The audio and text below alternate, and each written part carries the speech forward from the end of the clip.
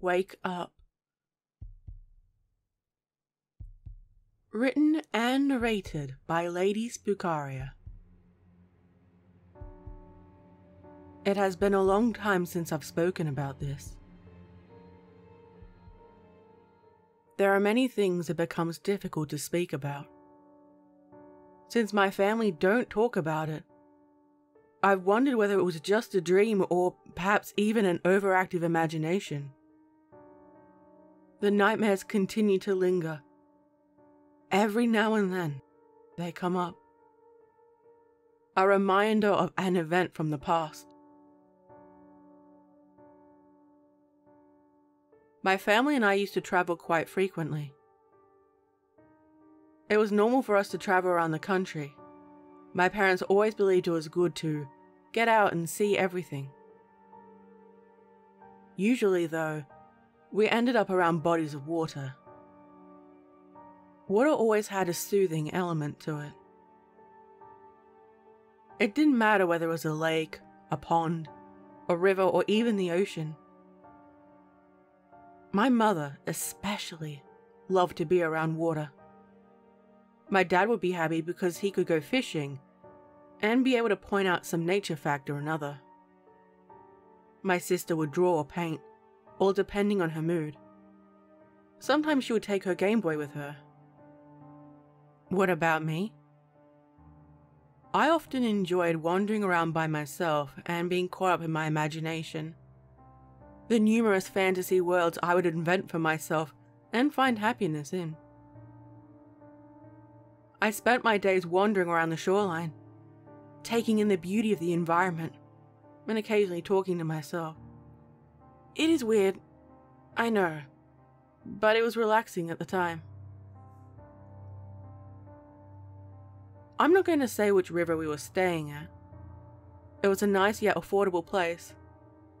My parents never wanted to spend a lot of money on these family trips. They were always organized when the season was the cheapest. And that, unfortunately, meant that often the weather wouldn't be the best. In fact, a lot of the times it would be raining a lot. Before I set out, I told my parents I was going to walk along the river. My dad was still getting ready and he told me he would come with me. My parents tended to vary on how much independence I would be granted for any particular day. I suspect he wanted the company and to try to teach me how to fish.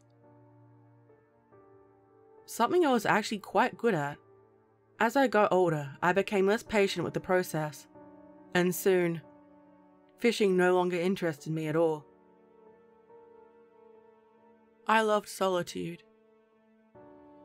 I was alone with my thoughts during the early morning, and I felt free. I looked to make sure there was nothing to trip on, and closed my eyes and kept walking, ignoring the occasional splash my shoes made in the water, the squish of the mud and the sound of crushed grass. The stones beneath my feet would crack and shift under my weight. The variety of sounds plus the flow of the water were incredibly relaxing. As I walked, I noticed a figure in the water, and at first, I thought she was just relaxing and I was disturbing her. I called out to apologize and she did not answer. Maybe it was a mannequin? She didn't move as I got closer. Her body gently swayed with the motion of the water, gazing upwards at the sky while birds circled above. Her skin was pale with a bluish hue. Arms outstretched, and clothes clung tight in areas where her body rested on the land. Her hair circled and framed her face, almost resembling a halo around her. I stared down at her. She was older than I was at the time, a woman in comparison to my girlhood. Her eyes lingered on mine. There was a smoky haziness to her eyes that I will never forget. It took me a moment to realize what I had seen. I saw a dead body. Not at the comfort of a funeral or with the support of my family. I didn't know what I was supposed to do. In movies, people would scream or call the police. I couldn't take my eyes off her. And I couldn't help but feel guilty to see her or anyone in this state.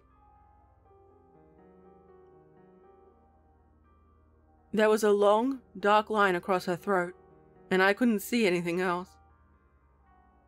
I really couldn't see anything besides her eyes, her lifeless expression, and the water peacefully floating around her.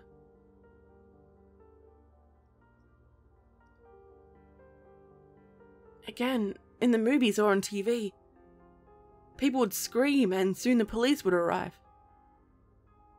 But I couldn't scream. Here I was, silently looking down at the nameless woman in her unofficial grave attire. She had been murdered, her life stolen. Why? Who was she?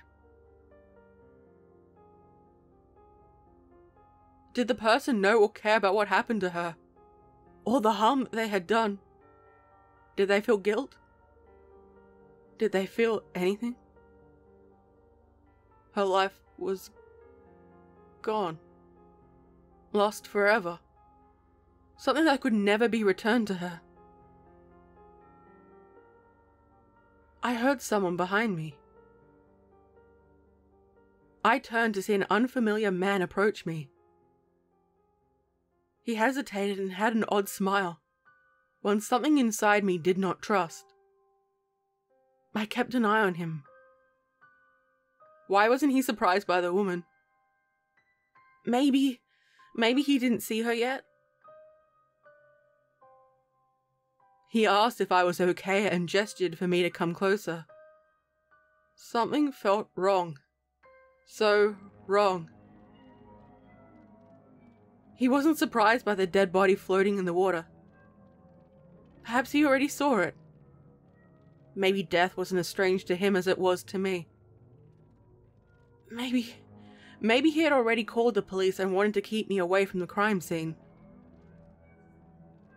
The world felt like it was spinning. The man's eyes and words were nothing but a blur. I can't tell you how much time passed. I turned to walk towards the man, wanting a feeling of security and safety that I hoped an adult would bring me. When I heard her, "Please don't go, don't go, don't go, don't go." I paused and looked down at her face, her unmoving face, one that managed to whisper words of longing to me. The police needed to come and collect her. The man insisted I get closer, and I was unsure whether or not I should go. Finally, the urge and desire for the known reached its peak, and I walked closer to him, unaware of the look in his eye, one that I only now remember. The dead woman's hand grabbed my ankle, held onto it while I screamed and pulled, struggling to escape and desperate not to be pulled into the depths of the water. I didn't want to join her.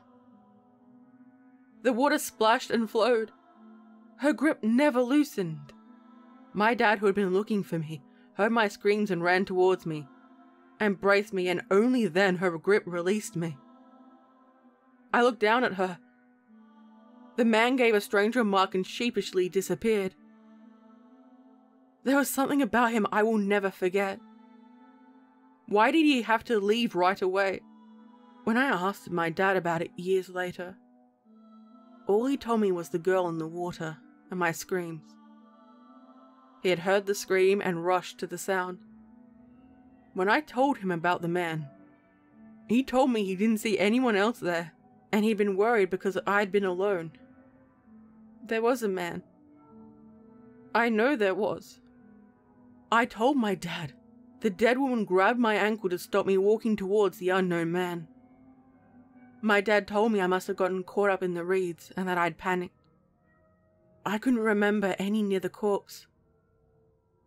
The police spoke to me about what I found and told me I was smart for not touching the body. In truth, I was too scared to get closer. I didn't want to get closer. I wasn't brave. It didn't end there. I saw reports on the TV about a missing girl's body found. Her name was a blur. All I could remember were her pretty eyes. Her eyes had become clouded, discolored as they stared up lifelessly. She had been murdered, discarded and then found. Who could do that to someone? Steal their life away?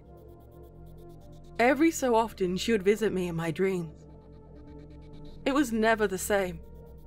There were times when she would appear in the bathtub, leaning on the side of the shower, always near some type of water or a body of water.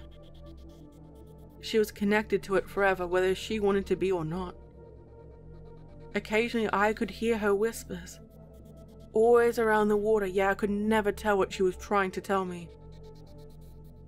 After a while, all I could hear was the sound of gurgling water and her final gasps of breath.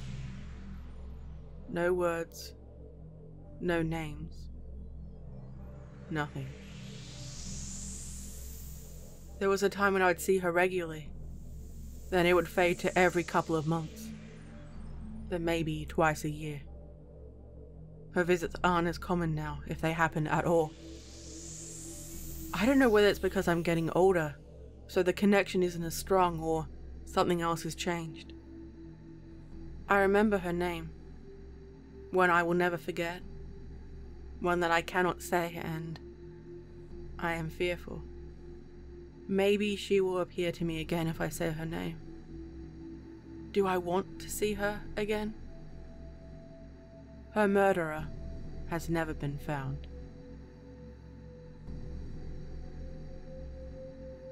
I hope you enjoy that, my little spooklings. Don't forget to like, comment and subscribe if you haven't already.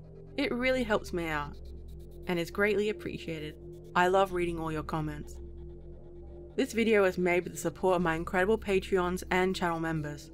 Links below if you'd like to join their ranks. Check out the items at my merch store. Stay safe, my little spooklings. And remember, I'll be watching you.